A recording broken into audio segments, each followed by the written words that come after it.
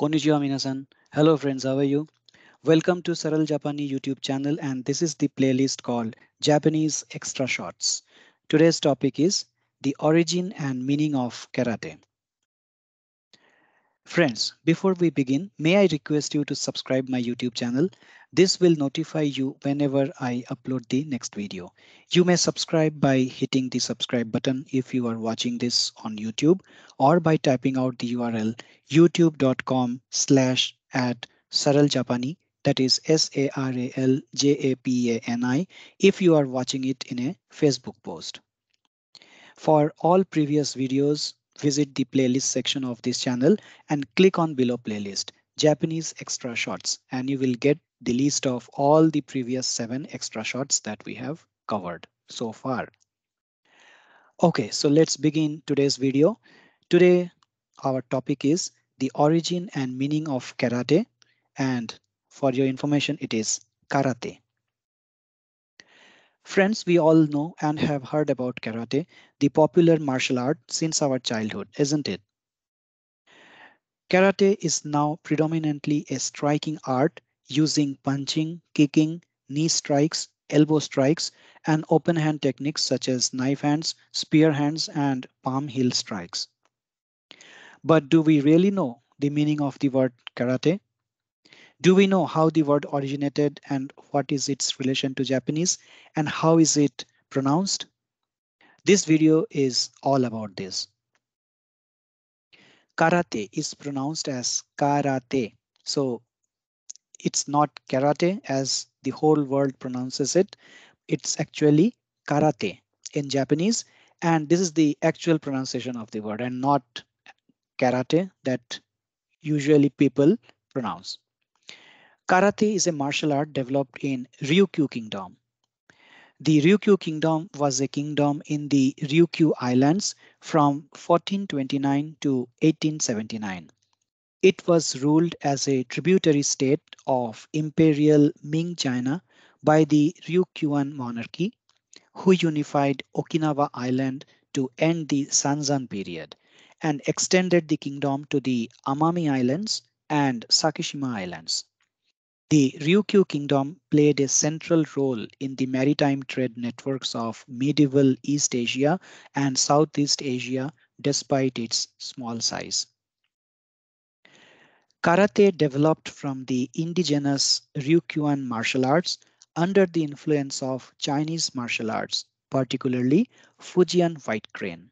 Now, what's Fujian White Crane? Fujian White Crane is a southern Chinese martial art that originated in Yongchun County in Fujian province of China. According to oral tradition, the style was developed by Fang Qingyang, a female martial artist. It is associated with traditional fighting techniques, including long range, but is most similar to close quarter or hand to hand combat. It is most recognizable by the way the fighter imitates a bird's pecking or flapping of wings. And from there, the name white crane comes into play.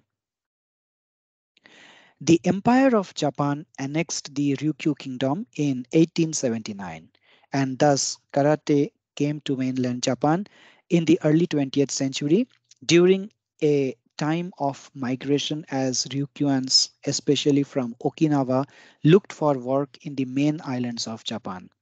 Thus, they brought karate with them.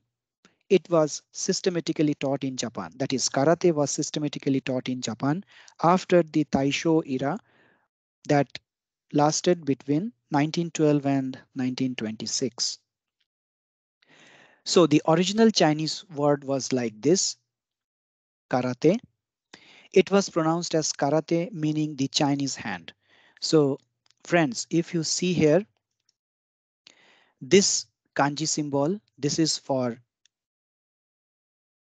the Chinese Tang dynasty. So this is the symbol for the Tang dynasty of China, and this is the symbol for hand. So there are two kanji symbols. One is for the Tang dynasty and one is the hand. So this means the hand of the Tang dynasty of China.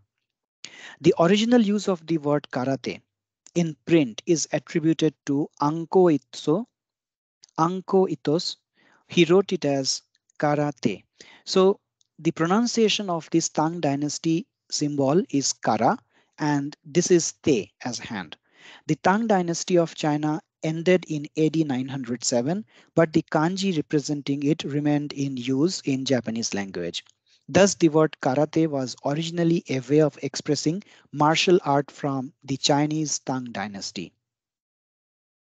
In the era of escalating Japanese militarism from late 1920s to almost the World War II, the name was changed from this Chinese hand karate to empty hand karate. So this was Chinese, this is in Japan. Both of which are pronounced the same, that is karate, to indicate that the Japanese wished to develop the combat form in Japanese style. The change to Japanese karate was done by maintaining a homophone. A homophone is a word that is pronounced the same to certain varying extent as another word but differs in meaning. So you can see here the symbol earlier was this, which was pronounced as kara. And when Japanese changed this to this symbol, it is also pronounced as kara, but the meaning is different. Here, the meaning is the Chinese Tang dynasty, and here the meaning is empty. So, empty hand. Chinese hand became empty hand in Japanese. So, this is what is represented here. The Chinese hand became the empty hand. So, in the Japanese version of this word, kara means empty. Friends, if you remember in our kanji lesson that had this kanji character, we had discussed that this character not only represented emptiness or void or vacuum, but it also represented sky. And it was, and it's pronounced as sora when it is used as sky, sora. So this kara and sora both are used, both are kunyomi pronunciations of this kanji character. And when it is used as kara, it represents emptiness. And te is again hand, and te has remained the same as was in China, and it has remained the same in Japanese. So this clearly means that te is an onyomi pronunciation. So kara is a kunyomi pronunciation while te is onyomi.